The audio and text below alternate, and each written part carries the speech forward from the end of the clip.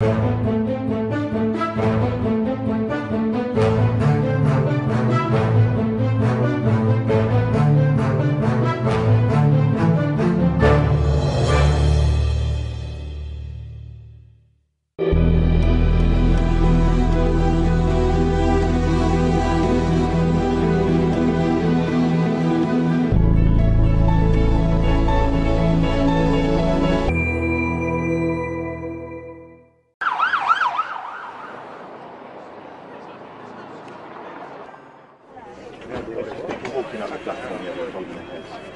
this is still light, by the way. Oh, is that bag's on fire? Yeah. Police have attended.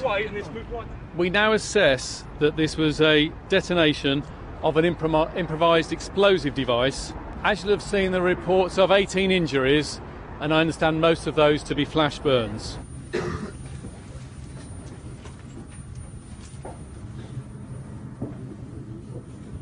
Suddenly I heard a big bang and I turned left and I saw the fireball surge toward my side. I see people jumping over like at the train station, the top part, jumping down into the stairs, jumping into other people. It's kind of frightening and scary. I mean, right now I just can't believe it. You know, thinking to myself, Parsons Green on a Friday morning, you would think of such things happening on like maybe Oxford Street. Finally, in terms of the police response, I would emphasise that Londoners particularly can expect to see an enhanced police presence, particularly across the transport system, across the day. We can see it at the far end of the train. I don't know what it was. It looked like fireworks. What went off? Alison Burry, defense specialist, riding in a nearby car, a nearby train rather, at the time of that attack. And good to know that you are okay. What did you see and hear, Alison? Well, as a terrorism expert, you don't really expect to be in a major terrorism incident, Bill. It was something to be seen for sure. One thing I do want to mention is the emergency services were absolutely outstanding. They literally arrived instantaneously. So I was very impressed with that. And I would say the Londoners did, for the most part, remain very calm, cool, and collected. The train stopped, the doors opened, we all left as quickly as we could. But you know, it is during rush hour, Bill, so the trains get very, very, very packed. So you can imagine it was a very crushed, tense situation. Were you below ground or above ground at that point, Alison? I was above ground. Okay, and so was the train that was hit, correct? Yes, it was. The district line runs, as you correctly said, outside and underground. Yeah. Did you see any of the injured there? Burn marks are I did. what is explained to us. Go ahead. I did. I wasn't sure what was going on. I assumed, I think we all did, when the train stopped. As Londoners, you get very used to these security alerts where the transport does stop. We're very trained in that here in London. So I think we all assumed that it was just another false alarm. And then it became very quickly clear that there was a serious incident. You could tell police immediately started arriving on the scene, were encouraging us to leave. What I did see was a lot of small children. There was a small boy who it looked like he'd been crushed, Bill. I'm not sure if that was in the actual incident itself or whether it was sort of the rushing up the stairs, you know, with lots of larger people. Because it's not just commuting hour. This is an hour when lots of school children, you know, those sort of Harry Potter school uniforms, that is what children wear here. So there was lots of small children in school uniforms on that train. So I saw a lot of children who were attended, but you know, very frightening to be an adult, let alone a child in a situation like that. You're painting quite an image for us. As a terrorism analyst now, terrorism expert as you describe yourself, 5 attacks in England in the past year. What is the sense on behalf of the people there? Well, I'm glad you brought this up because we do see a lot of commentators throughout the world saying that this has been perhaps a spike. And I see this more as a shift, and I think that's the term that we like to use over here. Rather than a spike of recent incidents, we're looking at a shift and a pattern, a trajectory where we will be seeing more. As horrible as that sounds, you know, I say that not to encourage alarm, but to encourage people to be alert and vigilant and cautious, because you know, one of the things we are looking at right now, and everyone's working very hard on, is this an isolated incident? You know, we don't know. Perhaps you have more information lately than I do, Bill, but we don't know definitely it's terrorism, right? We have had past they described incidents. it that way. Yeah.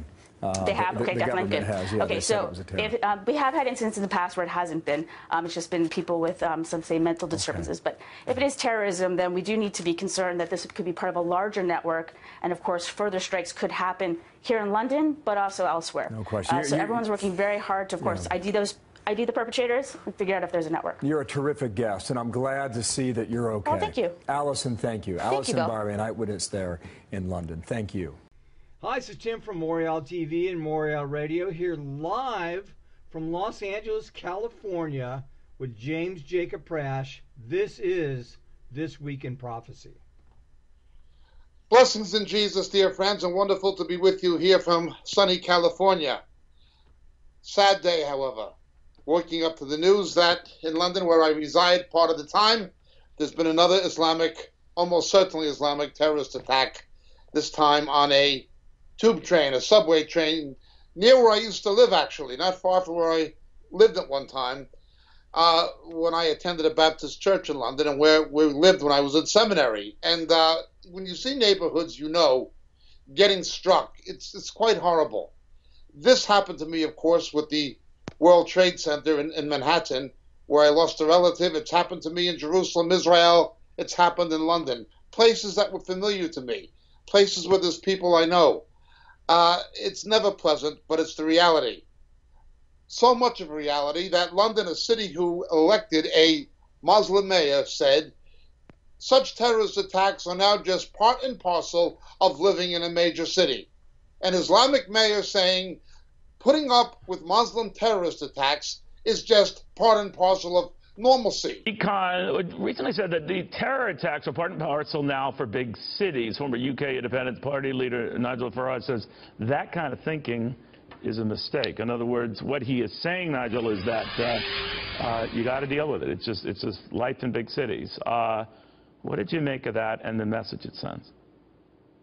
Well, I think there's a bit of a trend here, because just 2 days after that horrendous lorry attack that took place in Nice back on July the 14th, 2 days afterwards, the French Prime Minister Manuel Valls said that this is a part of life in modern-day France. So Valls says it in Nice. Sadiq Khan says that it applies to big cities. I mean, you may as well just put up the white flag of surrender to say, you know, we're just going to normalise terrorism. And what makes me really annoyed is it's the very same political class who have, whenever anybody has questioned open-door immigration, whenever anybody says, look, surely we should security check people, we should make sure that newcomers into our country agree with our values, gets condemned. And what I'd like to see from the French Prime Minister and from Sadiq Khan, before they say anything, is an apology for what their policies and their ideas have done to all of us. But, Nigel, this does seem to be a growing sentiment among political leaders who say, we acknowledge terror and the threat, but don't make too big a deal of it. John Kerry, our Secretary of State, recently saying that he wished the media wouldn't constantly cover it, words to that effect. We've even, you know, heard those who are on the other side of the aisle, you know, including first Homeland Security Secretary Tom Ridge saying more people are killed in car crashes and all that than what happened with terrorists. All true. But I think they minimize the threat when they minimize the numbers and compare them to other numbers. What do you think? Well, that's right. And I mean, Bill de Blasio, you know, is still in denial, it seems to me, about what happened in New York last week. Every time we get one of these horrendous incidents, more in Europe than America, but wherever they take place, you know, immediately this same clique of people rush to say, of course, it's got nothing to do with terror. It's certainly got nothing to do with religion. You know, this is just kind of, just get on with it, guys. This is part of our everyday life. And they're in denial.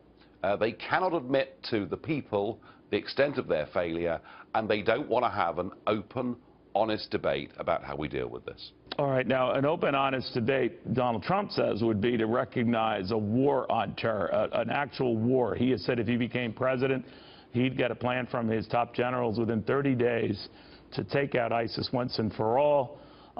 Is that even possible now, given the fact that ISIS and these other terror groups seem so widespread, they almost don't need a homeland. They're everywhere. Yeah, I mean, look, the fact that Trump, you know, is talking about borders, is talking about security, is saying that the US government has a responsibility to its own citizens, all of that is absolutely right, and I think may well win him this presidential election. But when it comes to taking out ISIS, that's not so simple.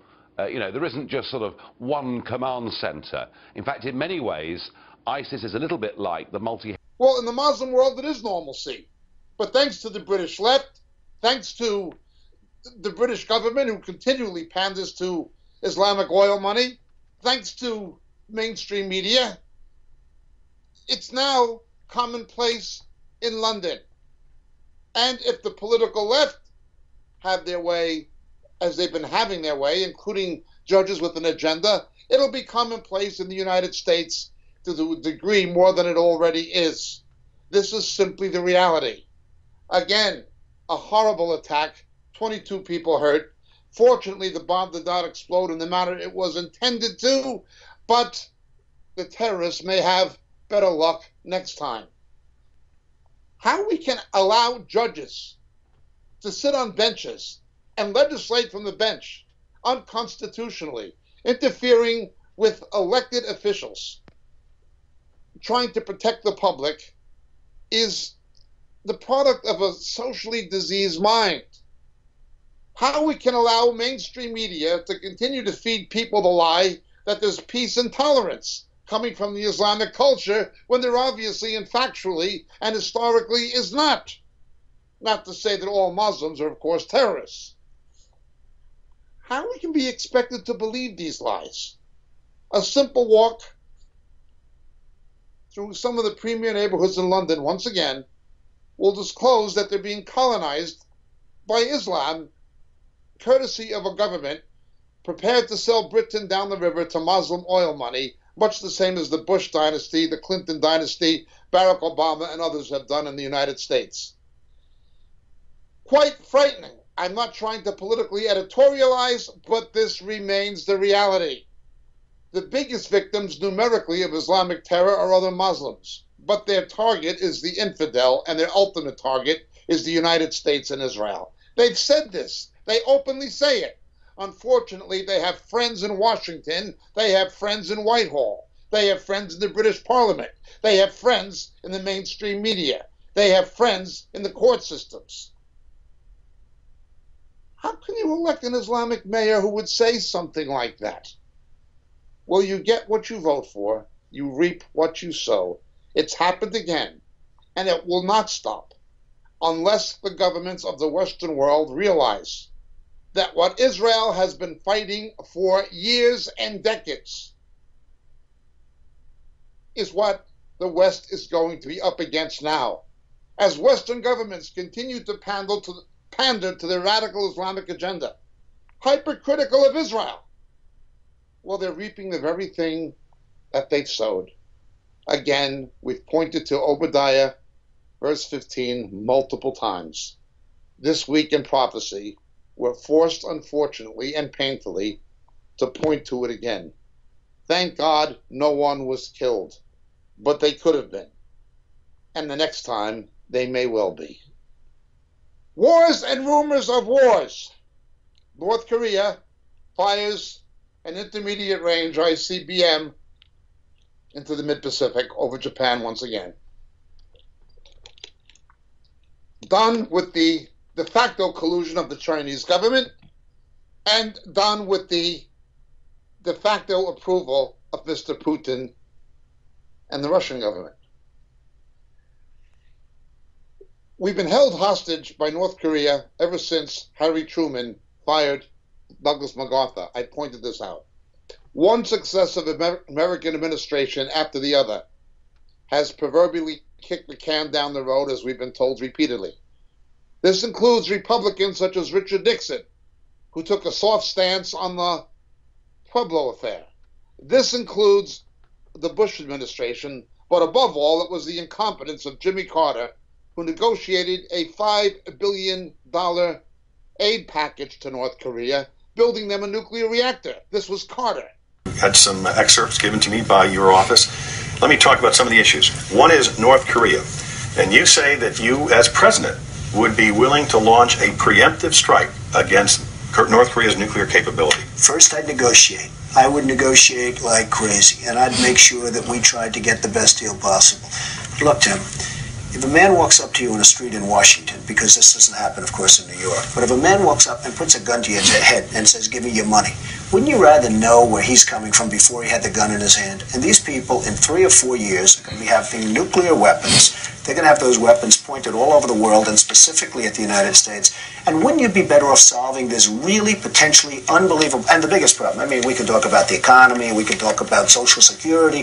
The biggest problem this world has is nuclear proliferation.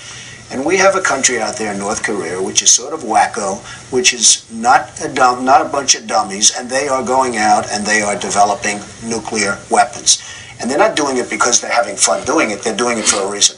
And wouldn't it be good to sit down and really negotiate something, and ideally negotiate? Now, if that negotiation doesn't work, you better solve the problem now than solve it later, Tim. And you know it, and every politician knows it, and nobody wants to talk about it. Jimmy Carter, who I really like, I mean, he went over there, it was so soft. These people are laughing at us. The former General of the Air Force, Beryl McPeak, the former Secretary of Defense, Les Aspin, said you could not launch a preemptive strike against North Korea because the nuclear fallout could be devastating to the Asian Peninsula.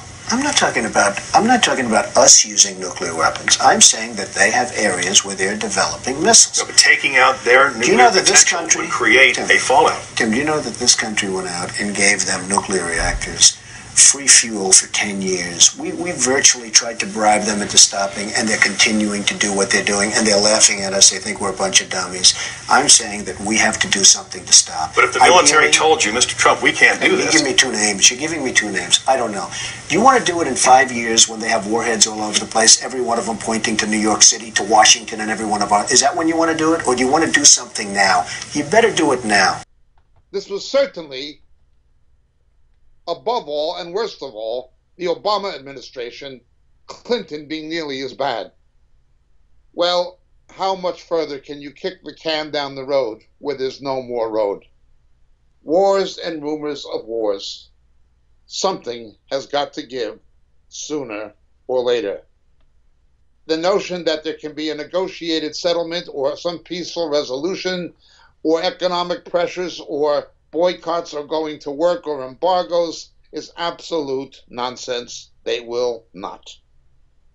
Whether there can be a targeted assassination of this madman or whether we have to bite the bullet and realize conflict is inevitable. Something has to happen. Japan is now at risk, not just Seoul, Korea, and with nuclear-tipped missiles that will soon be capable of hitting Hawaii as well as Guam, where they can already target, and then the west coast of the United States. How much longer are we going to pander to left-wing politicians and stupid people who say stupid things? One of the most absurd things I saw was the lesbian, supposedly comedian, Rosie O'Donnell, mocking Donald Trump's hardline, or apparently hardline, response to North Korea. Again, these people are out of their mind. Out of their mind.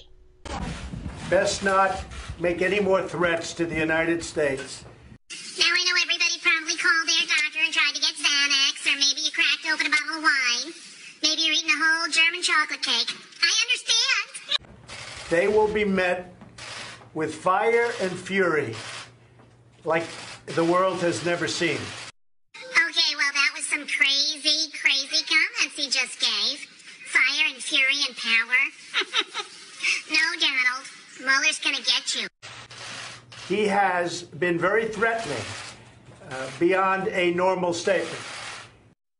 And just remember, he said he was going to sue me lots of times, and he never did. Said he was going to take my wife, he didn't. Said he was going to take all my money and kick me in my fat face. Nothing happened. And as I said, they will be met with fire, fury, and frankly, power, the likes of which this world has never seen before. Thank you. Thank you. This week in prophecy, reverting where we usually begin, Israel. Mr. Netanyahu, in a preliminary Rosh Hashanah celebration, did a political briefing in association with the New Year festivities for the Jewish New Year coming up next week. In it, there were a number of American and Israeli dignitaries, including Israeli Ambassador Ron Dermar.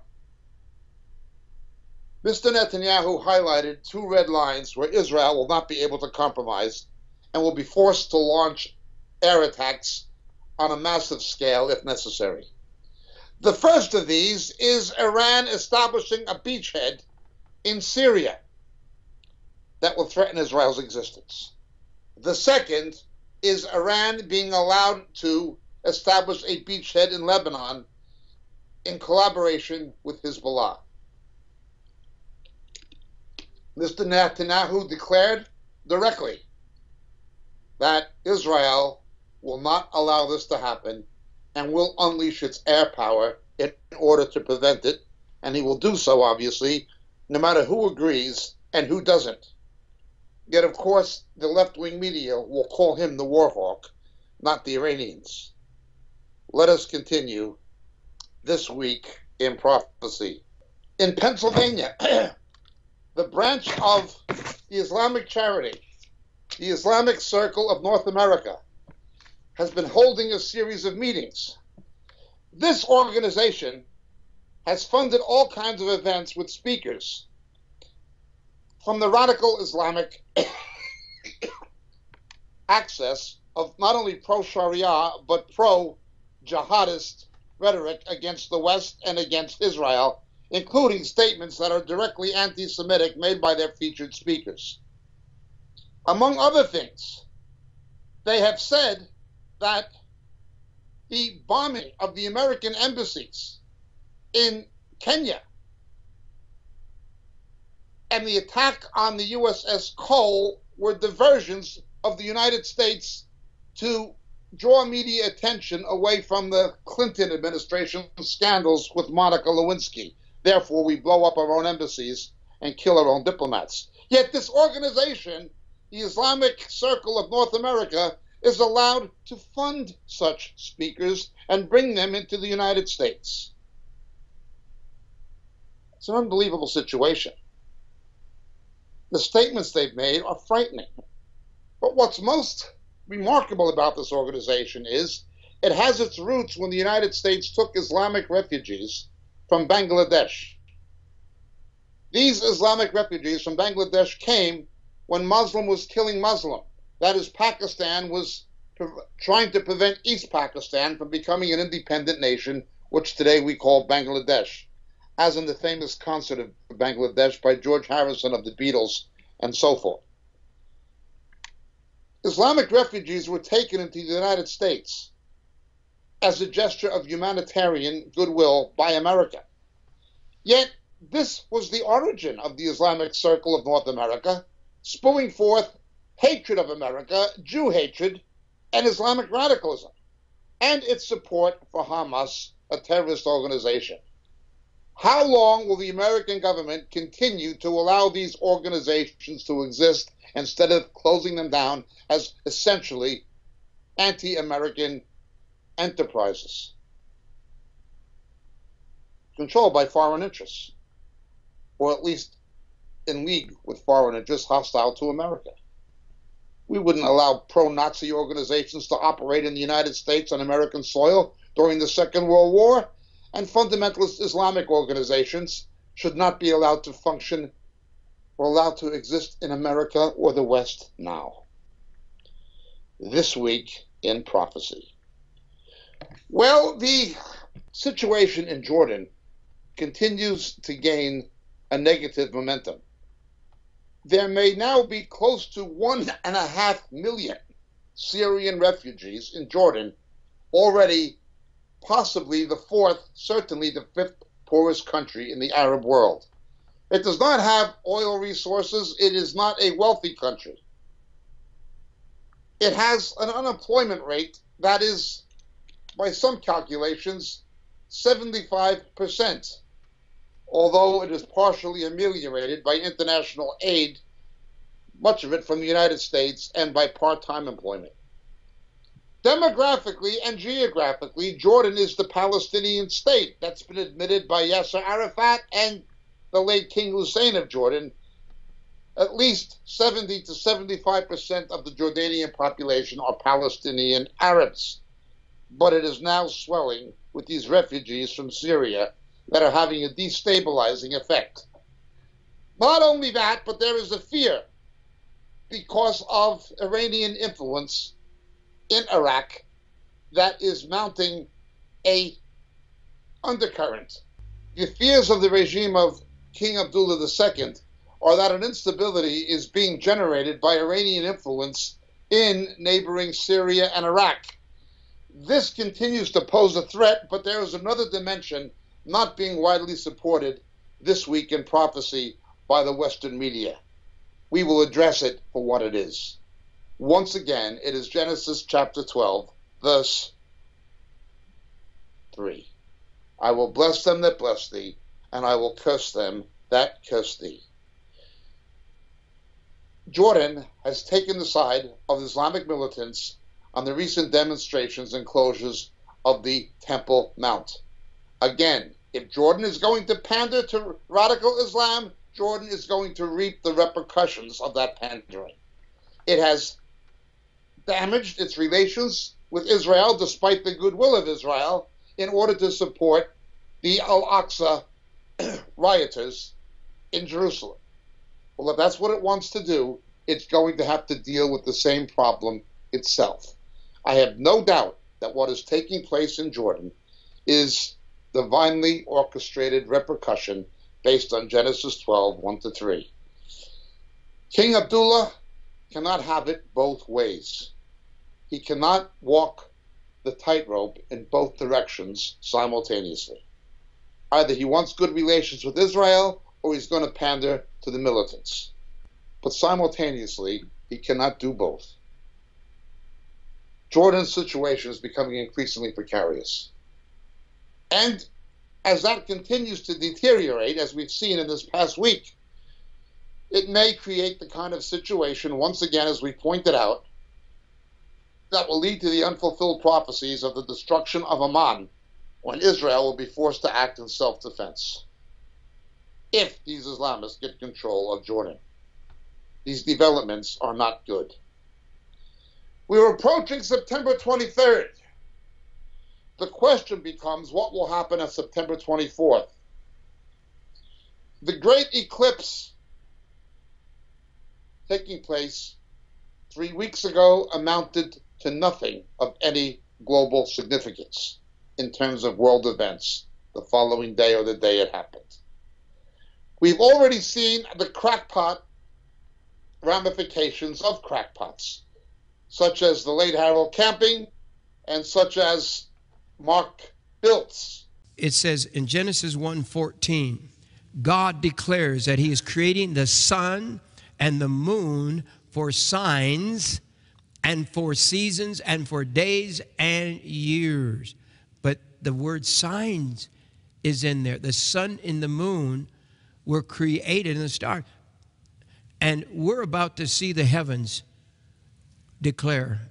Well, Luke 21:25, Jesus says there will be signs in the sun, the moon, and the stars. And what do we have? We have solar eclipses, lunar eclipses, and the Revelation 12 sign in the heavens. Mm-hmm. Wow. Yeah. The events that have happened since the blood moons, could we just kind of name some of them? Well, you did have a war in Israel during the month of Av. As a matter of fact, I flew all the way to Israel on the 9th of Av, Tisha B'Av, with a group of pastors to comfort Israel during that time. But you saw a war in Israel. You see all these terrorist attacks. You see the rise of ISIS. You see natural disasters, all kinds of things. But to me, the main thing of the blood moons was God wants his church to repent, just like you're talking about. What I thought was fascinating, I saw this in the news the other day, you can Google this. They say the exact path of the solar-lunar eclipse, or solar eclipse, I mean, the exact path of the solar eclipse across the United States voted 95% for Trump. And the fascinating thing to me is God is not interested so much in the heathen to repent as much as he wants the church to repent. Okay, judgment always begins with the house of God. And I believe God, it's a warning that we need to take the lead. As believers, God is telling us it starts first with us, and we need to repent. And it so happens, does anyone know when that eclipse is falling on the biblical calendar? This is why you need God's day timer. You can only have a solar eclipse on a new moon, okay? And Israel was to base their calendar on the new moon. Well, it so happens we're about to enter the month of Elul, and the month of Elul is known as the month of repentance. It was on Elul 1 that Jonah left for 40 days to tell Nineveh to repent. It was on Elul 1 that Moses went up to Mount Sinai after the sin of the golden calf, trying to make atonement while Israel was repenting for that. It was on Elul 1 that Jesus went into the wilderness for 40 days, coming back out on Yom Kippur. Elul 1 is the month of repentance. And to have this solar eclipse happening at this time, it is huge significance, which we will get into more later. I can't wait. I want to know, what do you think this means? This is strange. Well, I think basically it means that we as a church, we have 40 days to really repent. Just like, Abraham, he was interceding for Sodom and Gomorrah, trying to find at least 10 righteous. I don't know how many righteous is needed for America, but I believe, and this is what they're taught in Judaism from even 2,000 years ago. I have books from 2,000 years ago and what they taught. And they said because the Gentiles go by the sun for their calendar, a solar eclipse represents judgment coming upon a nation. A lunar eclipse, because Israel goes by the moon, refers to judgment coming upon Israel, okay, or to repent. They need to repent. And so this, one thing, I'll go ahead and mention it now. Do. Many people don't realize this, but World War I started in August of 1914, and there was a total solar eclipse over Eastern Europe and the Ottoman Empire. And what happens? You have this total solar eclipse, beginning of World War I, and the Ottoman Empire is destroyed. It even went over Nineveh, the same place as where Jonah was. And most people don't even know the story of Jonah, except from the Bible. We read it and we saw they repented. But we don't know how God, and Jonah didn't know, which is why he fled, how God was preparing the ground before he went. Did you know there was a plague? They were found, these cuneiform tablets, talking about the ancient Assyrian history. And they said there was a major plague 3 years before Jonah came. That was followed by a civil war. Maybe they were blaming each other for the plague in Nineveh. That was followed by another plague. Then, and NASA records this, it's one of the most famous eclipses in all of history, called the Precede eclipse. It happened, a total solar eclipse over Nineveh a month before Jonah came. Jonah comes and he says, repent. Well, that's why they were so willing to repent. They've already suffered from a major plague, a civil war, another plague, a total solar eclipse over Nineveh. And then here comes Jonah saying, you better repent. Now, obviously, the solar eclipse, they didn't receive judgment because they repented. It didn't happen for a while. So just like I never set dates for anything, but what I do say is look at the events that happen on God's calendar so you know if it's God who's speaking or not. And then hopefully we repent and judgment is stayed. But I believe judgment, because it's falling at Elul 1 over, and this is the first time a solar eclipse has ever gone over the entire United States and nowhere else in over 100 years. The last one was World War I, and guess what? It was World War I, and it was on August 21st, the same as this one. Wow. Wow. Somebody who is not even from a Jewish background, who poses himself as a messianic leader of some description, even though that is not even his background, ethnically or in terms of family or his religious upbringing. Mark Biltz, of course, was the Blood Moon's guru.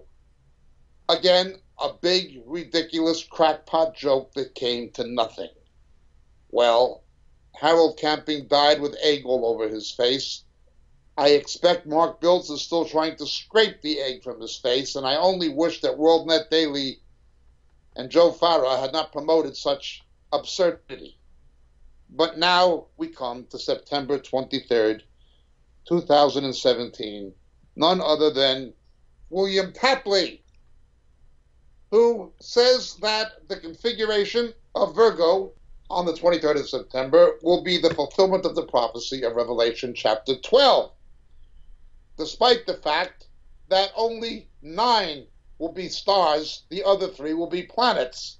Astronomically, as we pointed out 3 weeks ago, it makes no sense. He is, of course, promoted by various evangelical preachers such as Greg Laurer, Scott Clark, and Gary Ray.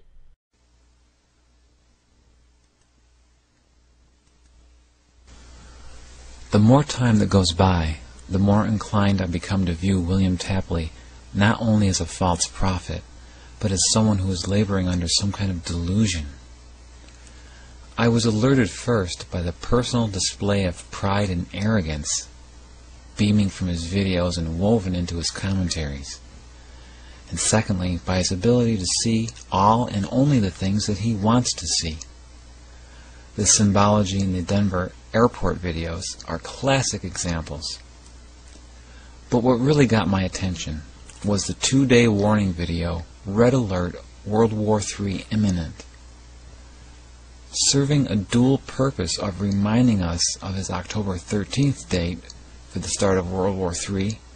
In this video I want to sum up the most important warning which I have given in all of my other videos, and that is that World War III is imminent. And also, it comes with a neatly packaged safety net statement. We can pray enough to postpone the start of World War III, just in case things don't work out. I can't help but notice that he chooses to remind us of October 13th, just 2 days before. Was this to conveniently allow him to avoid the wave of response videos and comments, which would make it a rather permanent issue should the date fail? Good thing the wave of detraction videos never took place, because his October 13th war didn't either.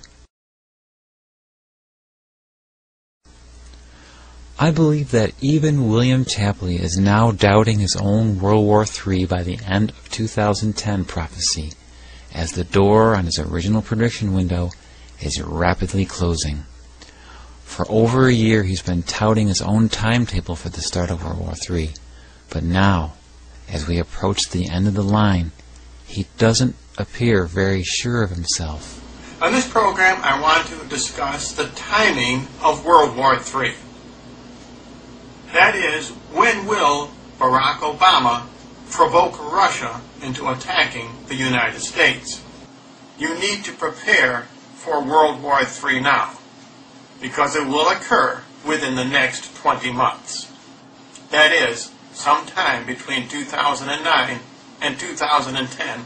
World War III will occur at the beginning of the tribulation period. World War III should have begun on that date. It was scheduled to begin then. The start of tribulation is, of course, World War III. Now, some of you may say, well, I don't see much difference now that we have started the tribulation and before the tribulation began. The reason is Jesus is shortening the days. Now, as I have been saying, the reason this is important is because you need to understand that the 7 years of tribulation will be triggered by World War III. In other words, all the disasters which were scheduled to begin on October 13th, in other words, World War III, economic disaster, famine, martial law, and so on, those have been put off because Jesus is shortening the days as he promised. The fact is, God has verified that the tribulation has begun. You need to understand that it is World War III that triggers the Great Tribulation. Now, I'm not a prophet, an eagle, nor a messenger of God, but you don't have to be a Jeremiah nor an Ezekiel to see what's coming next. So, I want to make a few predictions myself. First prediction, more videos. For those of you who are worried that William Tapley is probably done making videos, as he has indicated, fear not. Mr. Tapley is by no means finished making videos. What will these videos say? November 15th and November 29th. These are the big ones. Although now, according to the latest Third Eagle video, I think November 11th is the new gay Armageddon. Isn't that special? These are the last dates left for his original predictions for World War III to initiate. Of the 4 dates that he originally predicted, of October 13th and October 31st, have now passed by. What happens if November 11th, 15th, and 29th pass as the world somehow survives? Rest assured, William Tapley will be frantically combing through national and global events, trying to find the one thing which will provide the undeniable proof to the world that World War III is indeed imminent and that he was right all along. But reading the recent comments left on some of his latest videos, you can see that people who may have been followers of William Tapley are now starting to smell the problem. Once 2011 is underway, you can expect warnings detailing the latest event that will fit the prophecy mold as the trigger for the big war, real or imagined. Even if Mr. Tapley doesn't find a world occurrence that adequately solves the puzzle, he has demonstrated that he can retroactively claim fulfill prophecy, just like he did in the Chilean mining story. And remember, he doesn't need to be held to a committed date, because Jesus is shortening the days. And conveniently for Mr. Tapley, Jesus has not told us by how long. Well, we will see what happens on the 24th of September. I guarantee you it will not be Revelation chapter 12. The woman will not flee to the wilderness. The church will not be raptured. The Antichrist will not sweep a third of the stars from heaven. It'll all be another big nothing. More of the boy who cried wolf syndrome. This week in prophecy, we will be seeing what happens next week in prophecy. Let's continue. The migrant crisis in Europe continues this week. Erdogan of Turkey, the Islamist, is complaining that the West has only taken 250,000.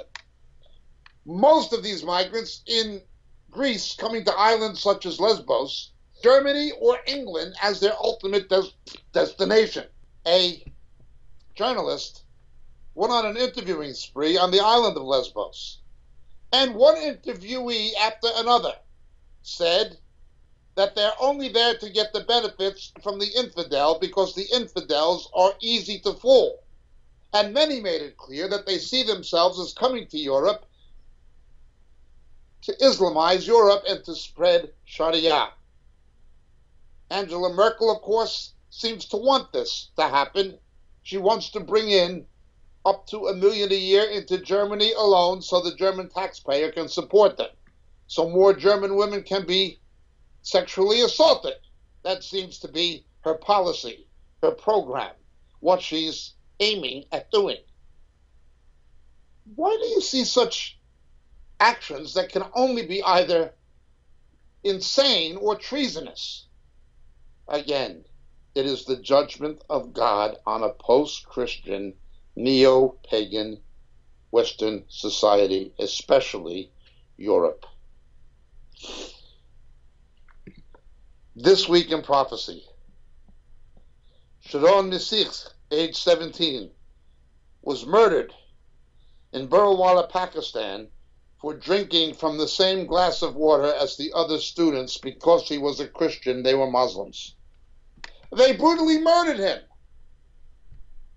What if a Muslim student had been beaten to death in the West for drinking from the same glass as people professing to be Christians or Jews?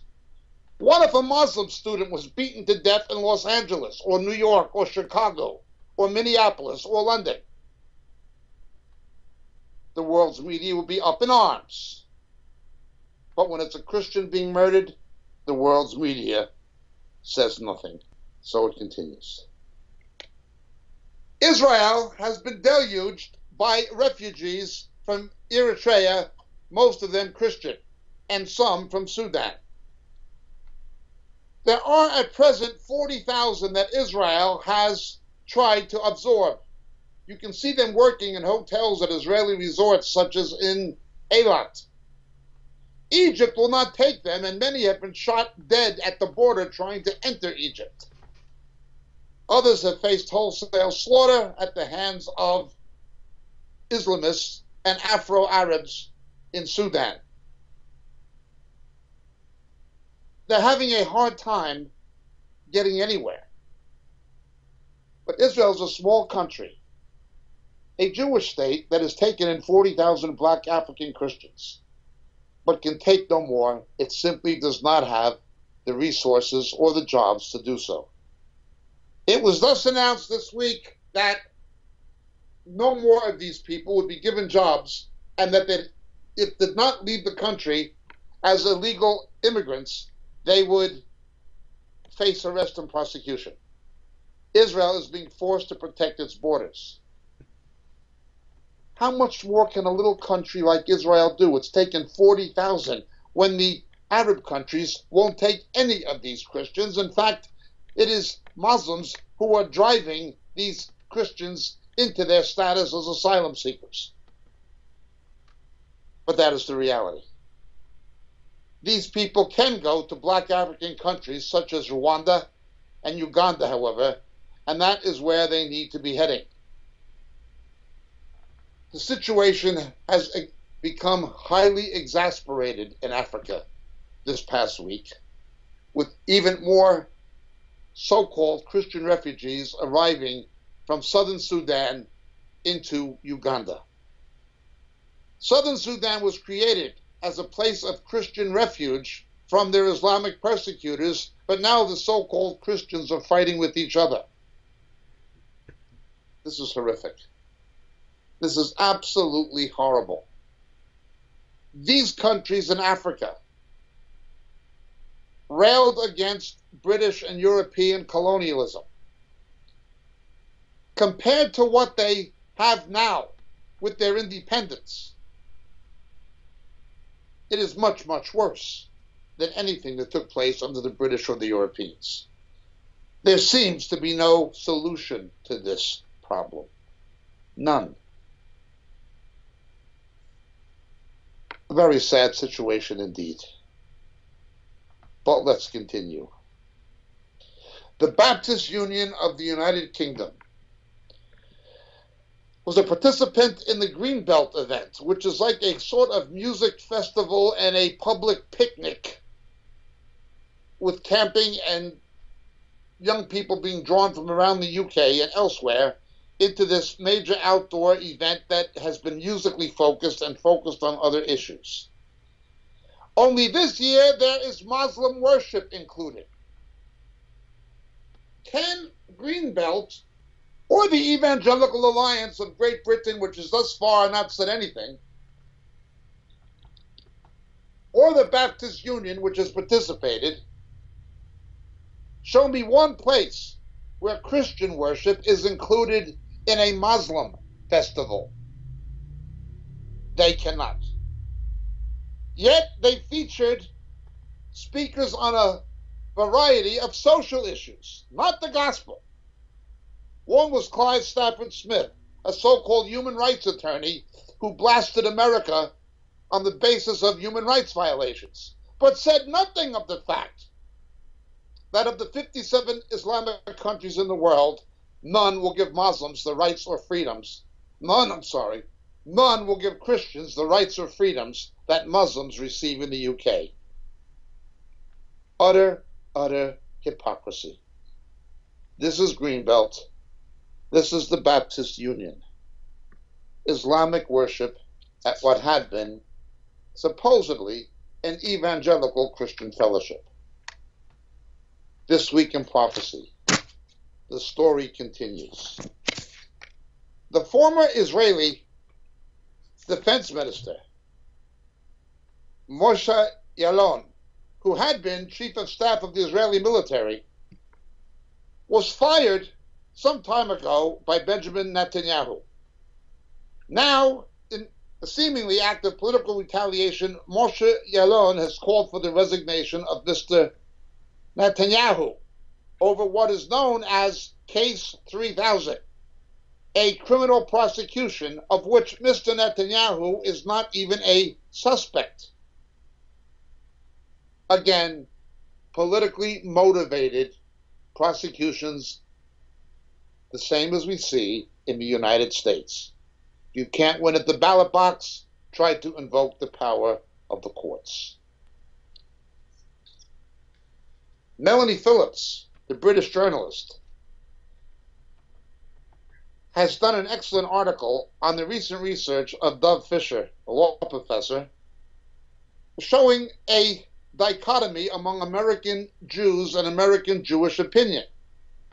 It tends to be conservative and Orthodox Jews who are politically conservative, or who will lean towards the Republican Party or Libertarian Party or conservatism, while mainstream left-wing Jews, representing nearly three-quarters or approximately three-quarters of American Jews, are becoming increasingly alienated from, and in many cases opposed to Israel. Shockingly, the Israel History Center in New York has appointed as its new director a virtually anti-Zionist Jewish director-president. It's getting to the point where the enemies of the Jewish people are other Jews. Now, we've warned about people like Debbie Wasserman Schultz and Charles Schumer for some time. But it's getting to the point now where some of the biggest opponents of Israel's security are left-wing North American Jews. It's quite a thing. Ben Shapiro, who is an Orthodox Jew who leans politically to the right, was finally allowed to speak just last evening at Berkeley University.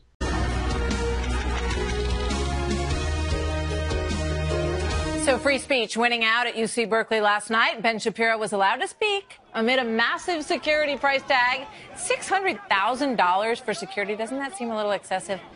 They were all, of course, concerned about Antifa violence, which we have seen in force in recent episodes there. Protests were still held. There were 9 arrests made, but the radical, violent anti-fascists were not around to stop the event. Here are some highlights of what Ben Shapiro did get to say last night in Berkeley. Watch. Thank you to the morons who put up that sign across the way and says, "We say no to your white supremacist." Well, I say thank you because I also say no to white supremacist. And if you stick around long enough in this speech, you will hear me do exactly that. Thanks to Antifa and the supposed anti-fascist brigade for exposing what the radical left truly is, all of America is watching because you guys are so stupid. It's horrifying, I am grateful, and you can all go to hell, you pathetic, lying, stupid jackasses.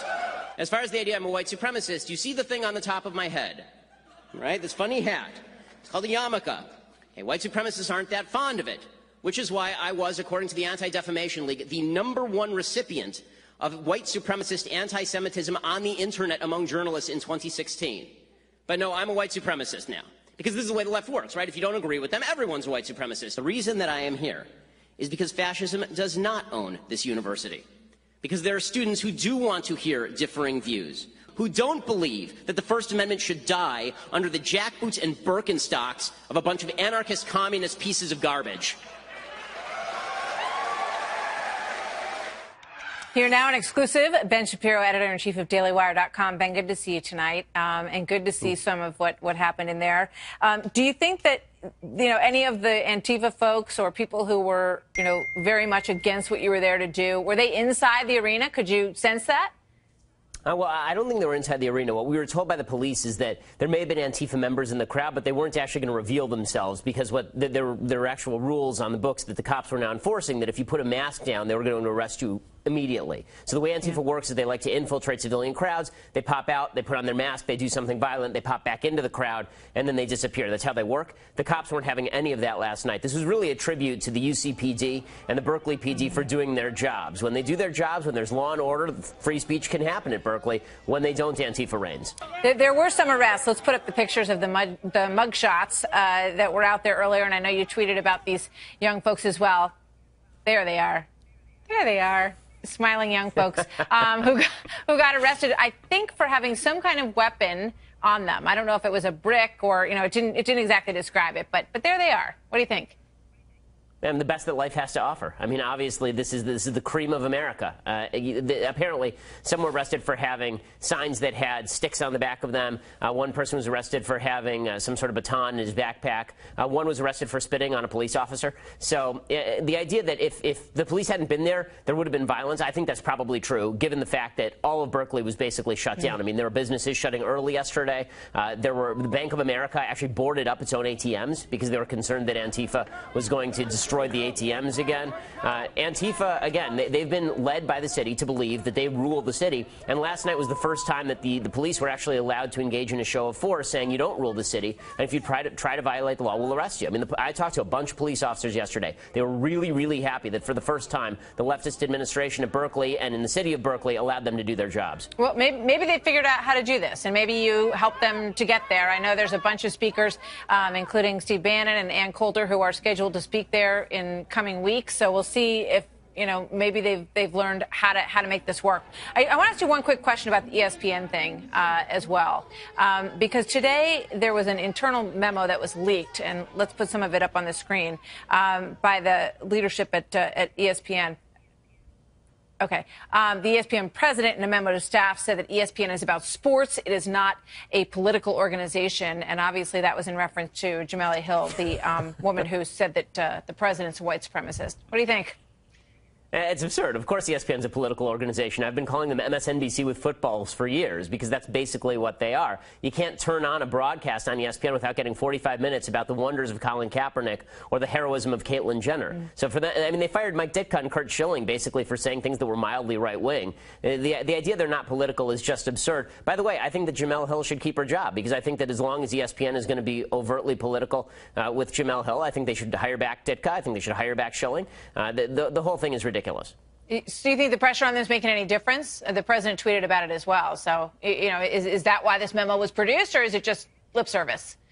Well, I do think that over the past few months there's been a lot of pressure on ESPN to demonstrate that they're not a partisan political hack network, but that's what they are, and it's not really working very well. As far as the president, I mean, I really don't think the government ought to be getting involved in telling private corporations how to run themselves. All right, Ben, thank you very much. Good to see you. What had once been a free speech movement is now an anti-free speech movement. Now, it is notable as prophetically important for the following reasons. It is Orthodox Jews who lean politically to the right and to the right of center. It is secular Jews who generally lean to the left. We see what kind of Jews are going to be in power in Israel. It is all adding up. It is all coming together. There is a battle both in Israel and the United States, not only in terms of religious philosophy among Jews, but in terms of their political correlations, in terms of party affiliation and ideology. This is very, very significant from a prophetic perspective. This week in prophecy has in many respects resembled some of the things that have happened over the last few months, except that the momentum is being gained from today's terrorist attack in London to North Korea now having an intercontinental missile capacity and the detonation of an experimental hydrogen bomb. Things that would have been unimaginable a few years ago, but have been allowed to happen. It seems every week that goes by, the situation becomes more and more traumatic. How much longer can it continue? We will see on the 24th of September a day in which it is not likely anything of any major significance is going to happen that will even vaguely remember or resemble Revelation chapter 12. Again, this Mr. Tapley will be proven to be another crackpot, just like Harold Camping and Mark Biltz. Another crackpot. But Satan will raise up these crackpots one after another so that when something really does happen, as we've been warning, it'll be the boy who cried wolf. People will just think it's another crackpot sounding a false alarm. And so it continues. That has been This Week in Prophecy. In the United States, it's quite an issue. Mr. Trump, who was forced to run against not only the Democratic Party, but the Republican Party establishment, has been opposed tooth and nail by establishment Republicans from day one. John McCain, Susan Collins, Jeff Flakey, Mr. Corker, Mr. Boehner, obviously the Bush dynasty, and above all, Mr. Ryan and Mr. McConnell. It's become so desperate that he's making deals with the Democrats, his avowed enemies. We have two parties who are good for nothing and are bad for America. No matter what you think of Mr. Trump, and I'm very disappointed in many of the things he has done and failed to do, but I realize the realities he's facing when your own party is a party of treachery and liars. Please pray for him and for Mr. Pence. Please keep them in your prayers. And we continue to urge prayer for the salvation of people like Ben Shapiro and other Jewish conservatives. They've seen through the political lie. Now they need to see through the religious deception in which they are immersed. Please also pray for believers in Muslim and Arab countries. Their plight is not a pleasant one, but the mainstream media will say and do nothing on their behalf.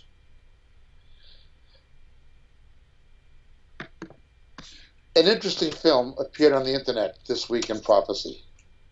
It was a film showing and documenting that in the last 4 years, over $1 billion provided by Europe and the United States, mainly, over $1 billion of American taxpayer and European taxpayer dollars were spent by the Palestinian Authority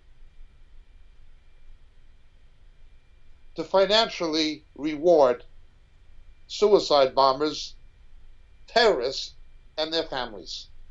That is our money.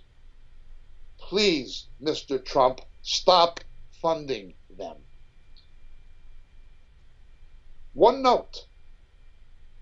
Finally, one country, that country being Norway, has pulled the plug. But why wasn't it the United States leading the way, or Great Britain? It is time to pull the financial plug on the Palestinian Authority. They are no better than Hamas or Hezbollah, and the House of Saud, the Salafists, are no better than the Iranians. Let us face the realities for what they are. Yes, there are moderate Muslims. But if there is moderate Islam, please show me where it exists. One country, just one, where Christians get the rights that Muslims get in America, Britain, or the West. Another scandal in Great Britain. Not surprisingly, the Church of England. On the Isle of Man, in a Church of England school, a 6-year-old was confused by the fact that a classmate was coming to school one day dressed as a boy and another as a girl. in what is supposedly a Christian school. It is under the control of the Anglican bishop of the Isle of Man. This Anglican bishop has been quite a fellow in the past. When Islamic terrorists perpetrated terrorist bombings of trains in Spain, he made it his business to go to a mosque, not to present the gospel message of Jesus, but to express solidarity with Muslims. Basically apologetic for the way that people were associating the terror with Islam, even though the terrorists carried out the attacks in the name of Islam. And now, of course, he will not do anything about this issue of transgenderism among children aged 6 in Anglican schools on the Isle of Man. The best thing the Church of England can do for England is to drop dead. It is already spiritually, morally, and theologically dead. No born-again Christian is going to bring revival to it. They're only going to compromise with a wickedness from hell. No Christian should support it financially or otherwise. Come out of her, my people, does not only apply to Rome. It applies to the Presbyterian Church of America. It applies to the World Council of Churches. It applies increasingly to the Baptist Union, and not least of all to the Church of England in England.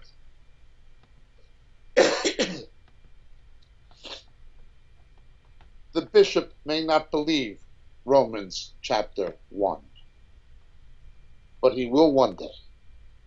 These are children. And this has been this week in prophecy. The Lord is indeed coming. As always, let us lift up our head when we see these things taking place, for our redemption draweth near. My name is Jacob Prasch. God bless and thank you, and please keep President Trump in prayer.